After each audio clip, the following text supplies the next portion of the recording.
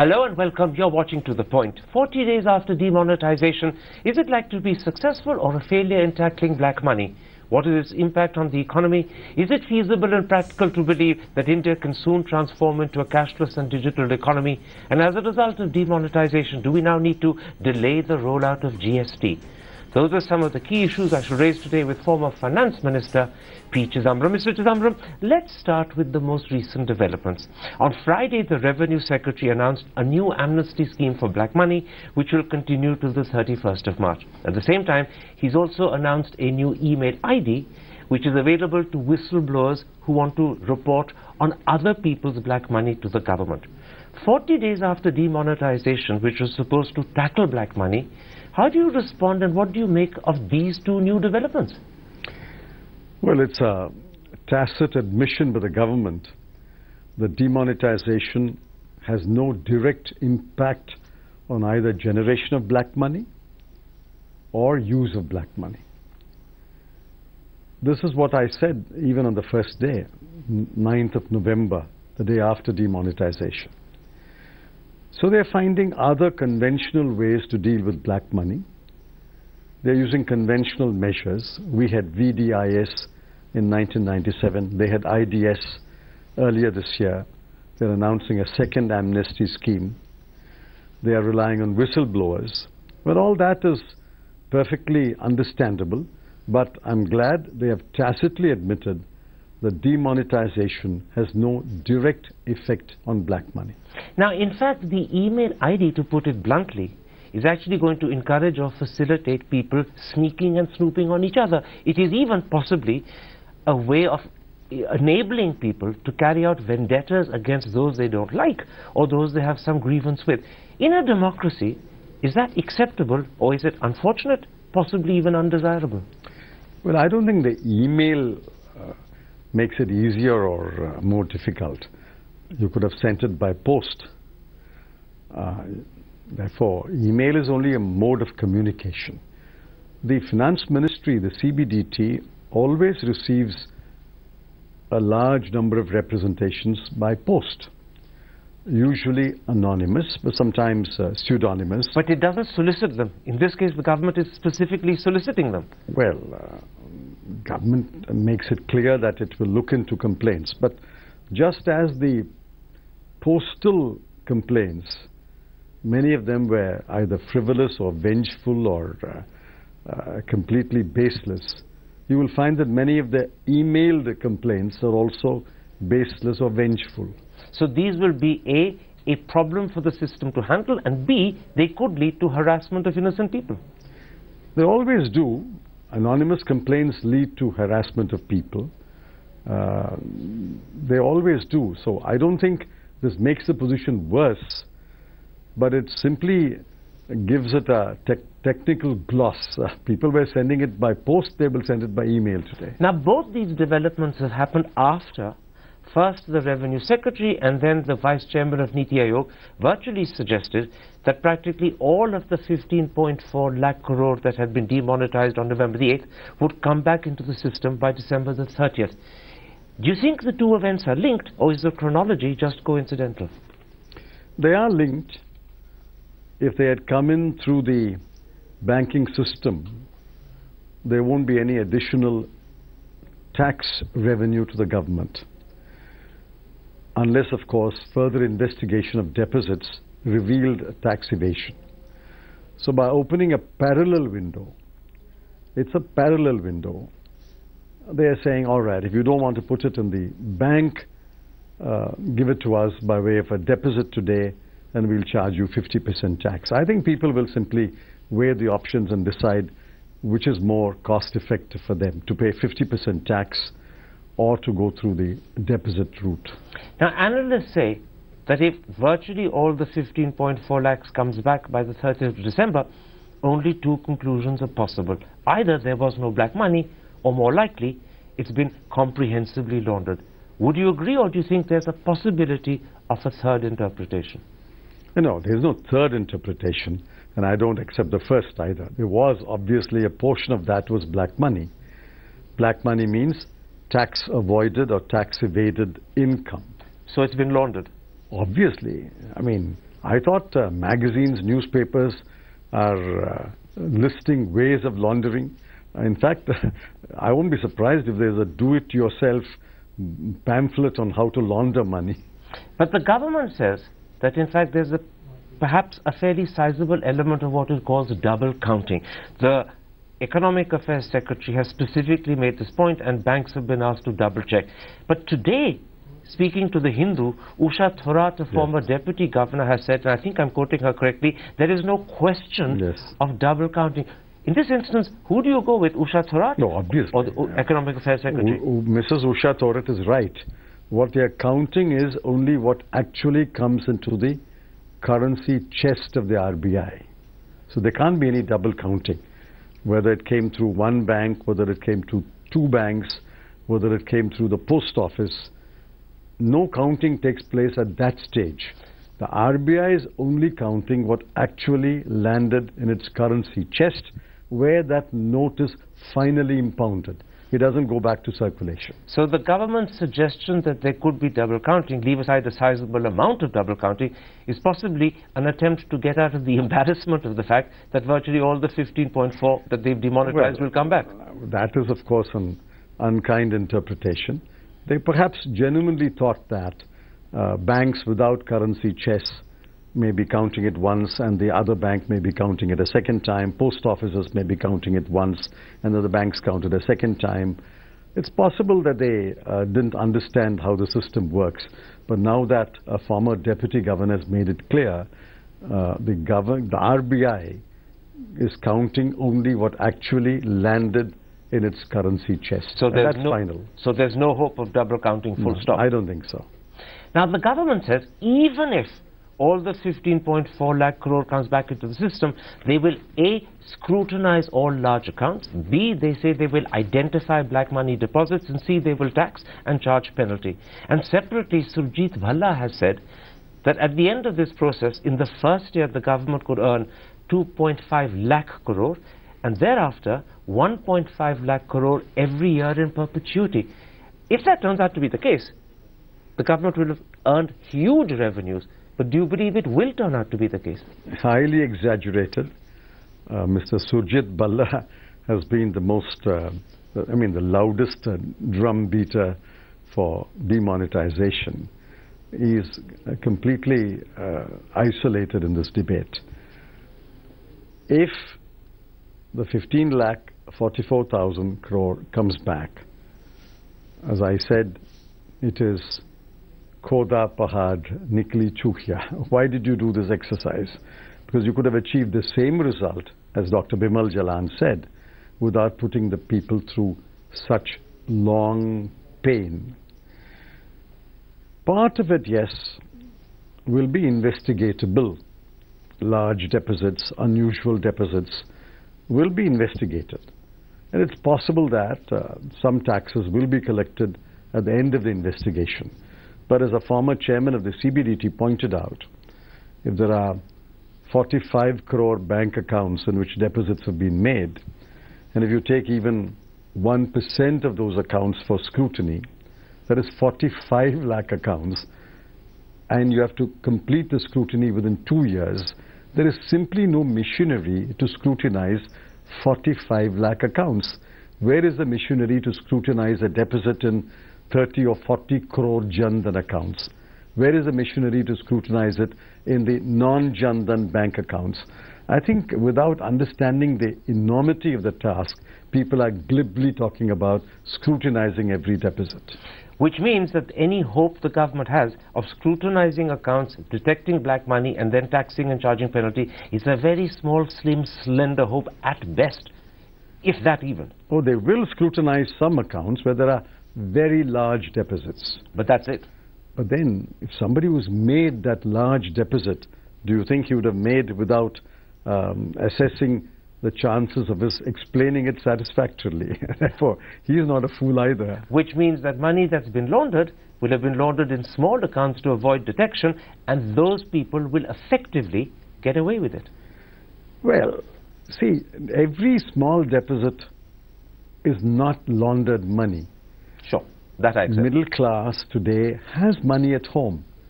Lower middle class has money at home. Farmers have money at home. And if they are putting in, I was talking to a cooperative central bank, and there was such a hue and cry about it. I was told that the average deficit, average, in all the accounts is only 20,000 rupees, the additional average deficit. Now that is, yeah, some of it obviously more than 20,000, some less than 20,000, some of it may be laundered. But to suggest that every deficit of 20,000 by a farmer is laundering money is, I think, being completely unfair to the farmers. People will have money at home. In which case, let me conclude this part of the interview by asking you a simple question. In terms of tackling black money, do you think demonetization has been partly successful, totally unsuccessful, or by any chance do you think by some miracle it could end up actually being a complete failure?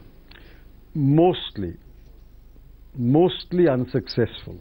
Mostly unsuccessful. Yes. Because demonetization, as I started by saying, has no effect on black money. When the new currency comes, is it anyone's case that black money will not be generated in new currency? What is black money? If I pull out money from my company, if I pull out money from my income and don't disclose it in order to meet a demand for unaccounted payment, I'm generating black money. There's a demand, there is a supply. Today it has happened in old currency, tomorrow it will happen in new currency. Except that the new currency must come to the market. As the new currency comes to the market, people will generate black money in order to meet the demand for black money. You're saying two very interesting things which I'm simplifying for audiences. Number one, they will have had very little impact on the stock of black money that existed before November the 8th. And secondly, because they've done nothing to take away the incentive to create black money, when there's sufficient currency in the market, new black money will be created. Because there will be demand for black money. There'll be demand by doctors, lawyers who don't give bills. There'll be demand by traders who don't want to give bills. There'll be demand by candidates who contest elections. There'll be demand by petty government officials who demand bribes. Therefore, that demand for black money, unless that is stamped out, people have to carry on their lives. They will generate black money to meet that demand. So nothing very much will have changed on December the 30th. As a result of demonetization, unless they take other measures. Absolutely. Let's now come to the adverse impact demonetization is likely to have on the economy. And to a very large extent, that depends upon how quickly and how comprehensively remonetization can take place. Now, recently, the Economic Affairs Secretary has said that by the end of December, 50% of the 15.4 that was demonetized will be back in the system.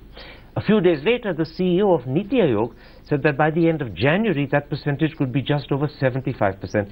If remonetization happens at that pace, what will be the impact of cash shortage?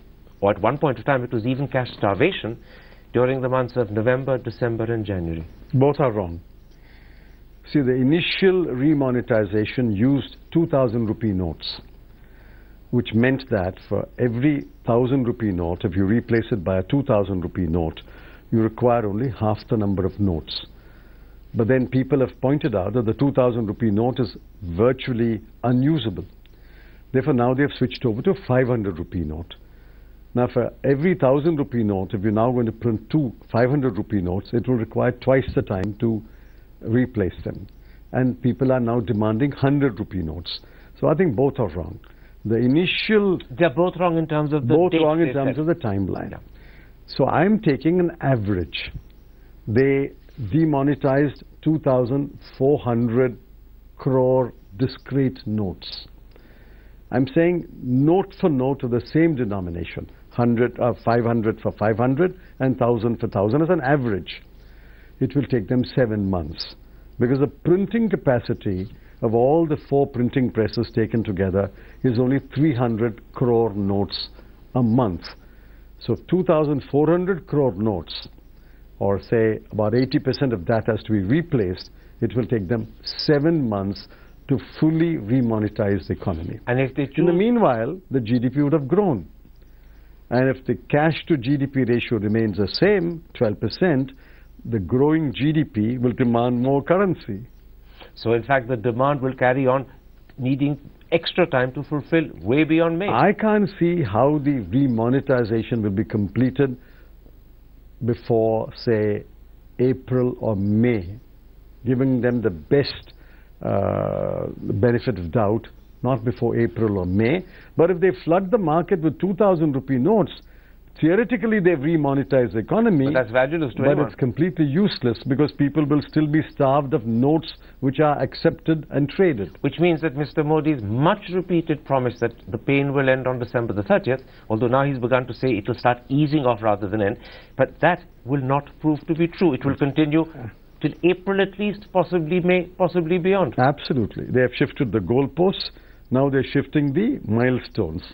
December, then one gentleman says January, one gentleman says middle of February. I think they're simply shifting the milestones. They didn't do their calculation. The best way to test whether what I'm saying is correct or not is to make public the cabinet note. There was a cabinet note placed before the cabinet on the 8th of November. That should have some numbers, so let them place the cabinet note in the public domain. In which case, let's look at specific sectors of the economy to see how they'll be affected by demonetization. And let's start with the unofficial, unorganized sector, which is 45% of GDP, 80% of employment. Now, newspapers have had enormous descriptive reports about how there have been serious job losses, even serious slowing down in sectors like textiles, tiles, brassware, jute, beedi, diamond cutting, grain trading. As a three-time former finance minister, how seriously do you think this vulnerable sector will be affected by demonetization? Many of them have been ruined. Many of them have simply been ruined for a whole year. See, in Tamil Nadu, most construction workers are from Bihar. Now they want weekly wages in cash, which they send home and they use it for their daily life. Now construction has come to a complete stop. Now many of them are simply getting into trains and going back to Bihar. Now they won't have jobs in Bihar either. They'll have to come back to Tamil Nadu. All that will take 7-8 months. And cost a lot of money. Absolutely. Which they don't have at the moment. And every major industrial hub, and you mentioned the industries, I'll mention the hubs, Tirupur, Surat, Moradabad, Agra, every one of them is shut down. There's simply no activity there.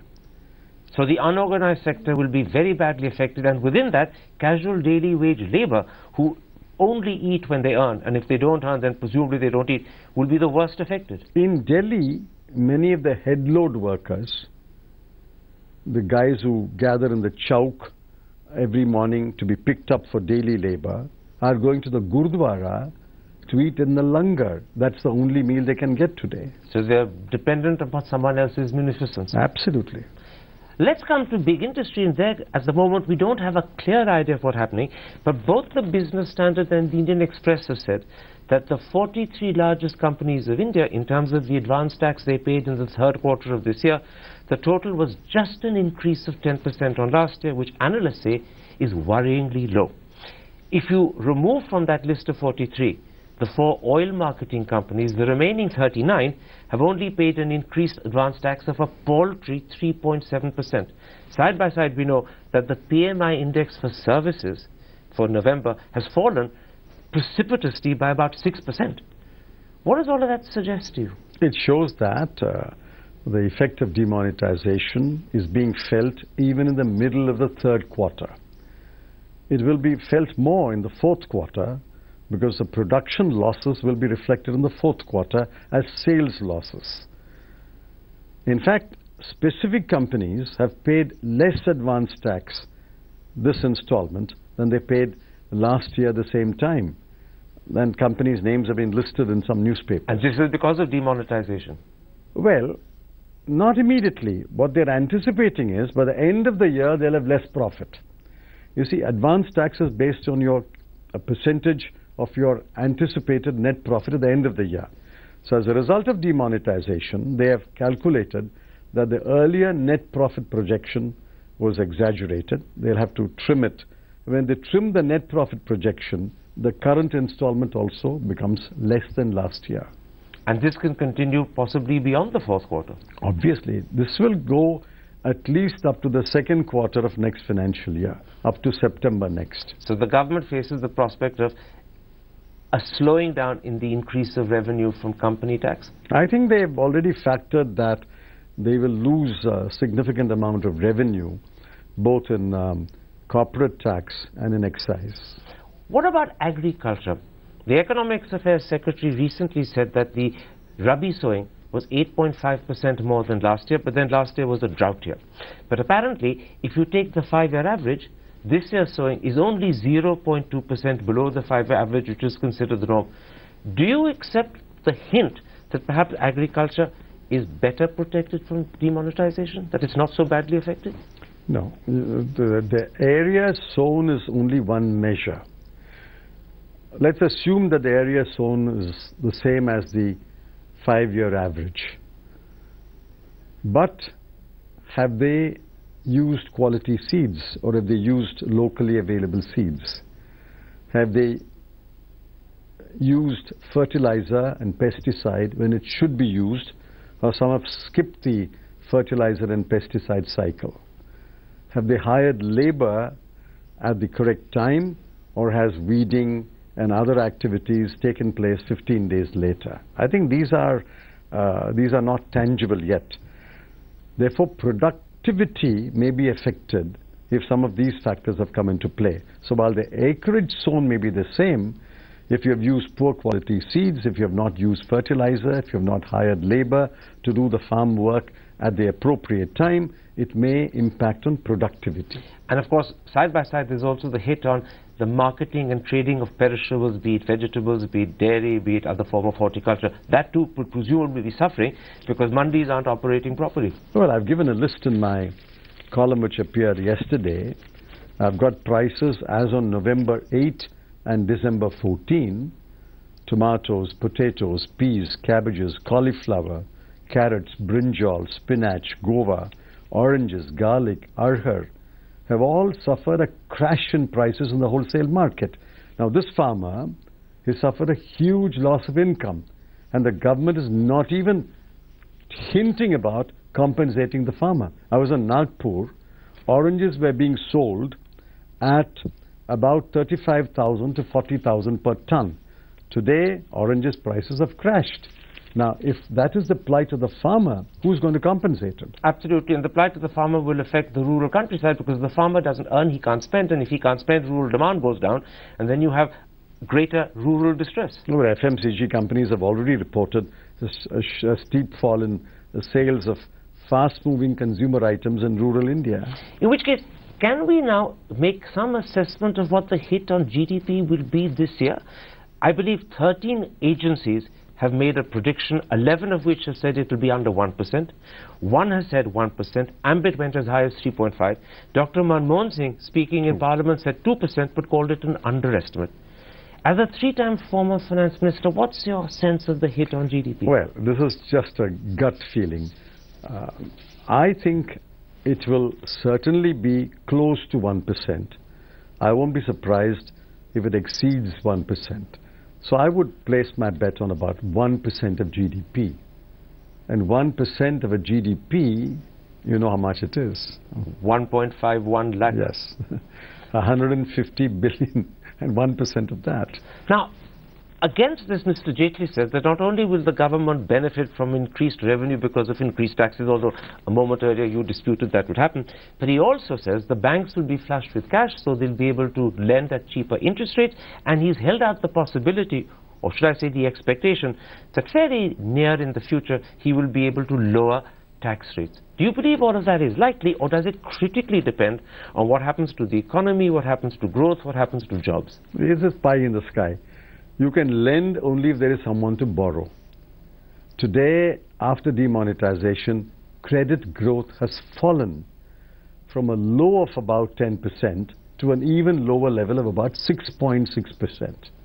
If that is a credit growth, which means nobody is willing to borrow today. So what is the point of your saying I'm flush with money, I'm ready to lend at a lower rate, but unless there is somebody to borrow? You know something? Some banks are declining to take fixed deposits. because they'll have to pay interest and they can't actually earn because no one wants to borrow from them. Because if you take a fixed deposit, it's for a longer term. It's not a current account. You have to pay a slightly higher rate of interest, which means you must have a borrower who's willing to pay for a larger sum of money for a longer period, a higher rate of interest. Bank declining to take fixed deposit is a completely new phenomenon in India in the last 20 years. In fact, the chairperson of the State Bank of India, Arundhati Bhattacharya, has actually said banks are going to suffer, and she's asked for what she called a little bit of hand-holding. Yes. That is another problem the government has to face up to. Banks will be in trouble. Yes. You see, even if this money has gone into savings accounts, you'll have to pay something like 3.5–4%. And if you have no way to lend it, the bank is going to take a hit on its bottom line. Now, side by side, and increasingly so, the Prime Minister has begun to sketch out a vision of a cashless, digitalized economy. In fact, he's even gone so far as to say, not once but twice, that people should begin considering their mobile phones as their local bank branches. On the other hand, a former governor of the RBI, Bimal Jalan, told me that this may be a great idea, but it's 50 years ahead of its time. Do you believe that India is ready to become a cashless, digitalized economy? This is a big con game. There's no country in the world which has gone totally cashless. Now, I have Bloomberg data. Australia, payment methods, 65% is by cash. Austria, a very advanced economy, 80% is by cash. Canada, 53% is by cash. France, 55% cash. Germany, which we hold as a model, 80% cash. Netherlands, 50% cash. In the US, the world's largest economy, close to 50% is by cash. Now, I'm questioning this whole theory that we will become a cashless digital economy in 2 or 3 years. This is complete rubbish. We can never become cashless. In fact, I would argue that we should never become cashless. A completely cashless economy means big data is available to the government and we will all become pawns in the hands of the government. And privacy ends. Absolutely, privacy ends. If a young adult woman buys lingerie, why should the government know that she's buying lingerie? Absolutely. But you know, speaking on Saturday in Bombay, the finance minister said that in fact commendable progress had been made towards becoming cashless and digitalized since November the 8th, but he added a section of parliament, and I presume he meant Congress and the rest of the opposition, refused to recognize this commendable progress. No. Whether I should make a payment by cash or by digital mode is my right. I must be completely free to make that choice. Government cannot starve the economy or deprive the economy of cash and say you shall, or you perforce you will be pushed to making it by a digital method. That is my right as an individual, and I'm going to argue that in forthcoming articles and interviews. It's my right to say I want to pay for groundnuts in cash, I want to pay for my ice cream in cash, I want to pay for my popcorn in cash, but I want to pay for my motor car in digital payment. That's my right. I can understand if government says for ensuring there's no tax evasion, high value transactions must be done in digital mode. I accept that. High value transactions. But who is the government to tell me that I should not buy a book by paying in cash, I should not buy ice cream by paying in cash? Who is the government to tell me that? What right has the government to invade upon my privacy? In other words, you can't be forced to have to use Paytm and other such methods for buying your groceries. Absolutely. I go to a drugstore, I buy medicines. Why should anyone know what is my ailment and what medicines I'm taking? That's a matter of complete privacy. Cash. It's an invasion of privacy to say government will know or somebody will know what is your ailment and what are you buying medicines for. Cash protects privacy. Absolutely. Digitalization endangers it because the data can be leaked. But I'm quite willing to accept that high value transactions must be digital. Let's come to the manner in which the RBI as an institution has conducted itself with regard to demonetization since November the 8th. What's your feeling? It's failed. As bluntly as that? Absolutely. It's compromised its independence and integrity which it had acquired over years under different governors. I'm extremely disappointed that Mr. Urjit Patel did not handle this matter as any independent, autonomous institution head should have handled. For example, he should not have been steamrolled into calling a board meeting of the RBI at 5:30 on the 8th of November and told to send the recommendation within an hour. I want to see the minutes of that RBI meeting. Why is the RBI unwilling to disclose those minutes? I want to know who attended the meeting, what was discussed there, was there any voices of dissent, what was the information placed before the RBI board. Equally, I want to know what are the numbers contained in the cabinet note that was placed before the cabinet at about 6:30 that evening. How can you have a command performance like this? 5:30 RBI board meets, 6:30 cabinet meets, awaiting the recommendation of the RBI. This is all pre-scripted. I can understand there must be some coordination and some working together, but it can't be so pre-scripted in a decision of this moment. You're very disappointed with Urjit Patel's performance as RBI governor with connection to demonetization. I'm equally disappointed that he doesn't speak up. He's spoken exactly once in the last 40 days. And by the way, I must point out the three key players who should be key players in any decision of this nature have not spoken. One, the finance secretary has not spoken. The secretary financial services who directly handles banking has not spoken. And the chief economic advisor, the top economic advisor to the government, has not uttered a word.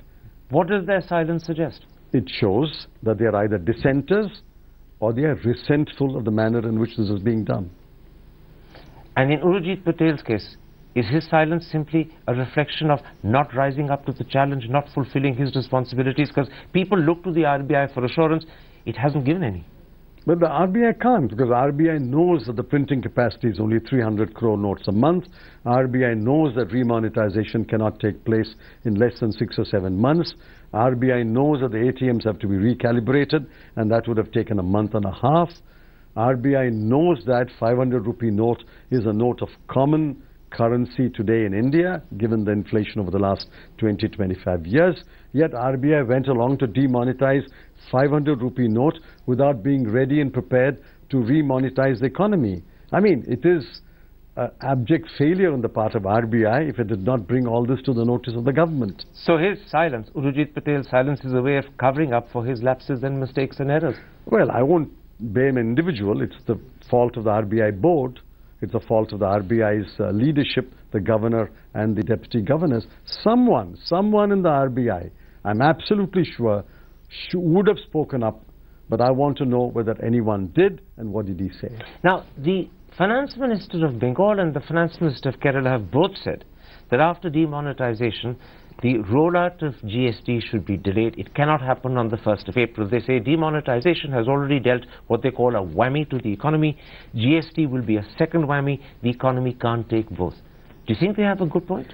Well, I don't think the rollout on 1st of April in the case of GST is possible. There is no consensus among the central government and the state finance minister. So it's anyway delayed? Anyway delayed, number one. Number two, the bills have not been passed. Parliament has to pass 2 bills. Each state legislature has to pass 1 bill. The bills cannot be passed before April 1. Therefore, I think it is anyway delayed. But if for other reasons, both the finance ministers of Kerala and Bengal point out that you cannot roll it out on 1st of April, I think they're simply taking advantage of the fact it will not be rolled out on the 1st of April. First, 5 days have passed since Rahul Gandhi made his dramatic claim that he had detailed information about the Prime Minister's personal corruption. He hasn't revealed any details to the country. He hasn't offered any proof. He's left this sort of Damocles hanging over the Prime Minister. Is it responsible, and maybe I should ask, is it moral for a man who wants one day to be Prime Minister himself to make this sort of allegation about the integrity of the highest office in the land and then not reveal the details? Well, I can't comment on that. We are discussing demonetization. Whether what he had in mind has a link to demonetization, I don't know. But if it was an entirely different subject, I wouldn't know either. All that he said was that he would like to make the statement in Parliament, and Parliament is not allowing him to make a statement. Beyond that, I'm not in a position to offer any comment. But doesn't he have a duty to the country to reveal what he knows? Because if you say the Prime Minister is corrupt, the country has a keen interest in knowing what is the corruption, what are the details. And to leave the country in suspense is surely unfair to the country as well. Well, I'm sure he's aware of his responsibility. One more question on that. It emerges from what these gentlemen have said to the Indian Express that important senior Congress MPs and former ministers, Mallikarjun Kharge, the leader in the Lok Sabha, Ghulam Nabi Azad, the leader in the Rajya Sabha, Anand Sharma, the deputy leader, say they have no idea what Rahul Gandhi is talking about. Kharge even went on record to say, I didn't ask, Rahul didn't tell me. Doesn't that suggest that he's had this alleged dynamite and he hasn't consulted his own senior partymen what it amounts to, what is its significance, and he simply made an announcement on his own without taking their advice? I don't know. I mean, I have not had a chance to speak to him about that. I don't know whether others have had a chance. But I'm sure, as I said, having made a statement, he's aware of his responsibility. Was it a mistake to meet the Prime Minister 48 hours later to seek his help, in quotations, with regard to farmers? People say it was at least a contradiction, if not a mistake, because it seemed to let the pressure off the Prime Minister. No, I think the timing was perhaps decided by the Prime Minister. I think he gave them an appointment. Clearly, as far as I'm able to put the pieces together, the opposition unity that was forged on demonetization is intact, and there was no intent to break that unity. Except that the opposition unity suffered after that meeting with the Prime Minister. This meeting was a request made earlier to present a memorandum based upon what they had collected from UP about a farm loan waiver. It just so happened that the appointment was given on the last day of this session, practically the last hour. So it did create, I think, some apprehension, but I think it's since been clarified to the opposition leaders that the unity among the 16 political parties on demonetization remains intact, and there was no intention at all in any way to slight the opposition leaders or to exclude them. This was a completely independent exercise where the meeting happened on the last day. Suppose the meeting had happened on Saturday, this would be a non-event. Does it worry you that whenever Rahul Gandhi reveals what he knows, it may end up being a damp squib? He's built up suspense so high. I don't want to comment on that without knowing what it is. The second issue I want to touch on very briefly is the appointment of the new army chief. It was announced late on Saturday evening. General Rawat has superseded two senior generals who were in line before him to be army chief. It's created enormous controversy. As someone who's been at the very top of government, what's your attitude, response to this particular appointment? I mean, you come from an army background. I don't. You see, given how these appointments have been made over the last 40, 50 years, except that solitary case of General Vaidya. No, there are two others. In 88, S.K. Mehra became Air Chief Marshal, overtaking M.M. Singh. And then in April 2014, when you were in government, you appointed Admiral Dhawan, overtaking the one who was senior to him. That's when the preceding Navy chief chose to retire or resign early, accepting responsibility for the submarine disasters. Yeah, maybe there was a particular reason why he was superseded. Now, nobody has given a reason why the Eastern Army Commander and the Southern Army Commander should be superseded. But what I gather is, given the nature of how these appointments have been made over the last 40, 50 years, barring one or two exceptions, these exceptions cause a lot of dislocation and disturbance in the Army's hierarchy. That's the impression I'm getting. I'm not justifying the exceptions, nor do I say that this is unprecedented. Obviously, there are precedents. But I think the country has come to accept the fact that as far as possible, these exceptions should be avoided. Stick to the seniority come competence, unless you have a specific ground to supersede somebody. Now, what I gather from the newspapers and media is no specific ground has been put against the Eastern Army Commander or the Southern Army Commander. The only ground that has been put out by some spokespersons is that General Rawat is more appropriate for the present situation that we find on our border. For that very reason, I would say, if the situation on the border is a particularly difficult situation, if it is particularly tense, this is perhaps the time not to make an exception. This is perhaps the time to honor the well-established practice of choosing the senior-most officer so that everybody will work together. Now imagine, I don't know, not that I wish to, suppose the Eastern Army Commander and the Southern Army Commander resign tomorrow. Will that not be a huge setback to the morale of the armies that they were commanding? And it's very possible they will, because that's exactly what General Sinha did in 1983. Yes. Therefore, if the situation was particularly difficult, maybe all the more reason to stick to a time-honored tradition. In other words, the so-called explanation sources are giving for why this happened actually is a good reason for not making it. That is precisely my argument. My very last question. You've seen a supersession in the army. It's created enormous controversy. At the moment, the new Chief Justice of India has not been appointed. The incumbent retires on the 3rd of January.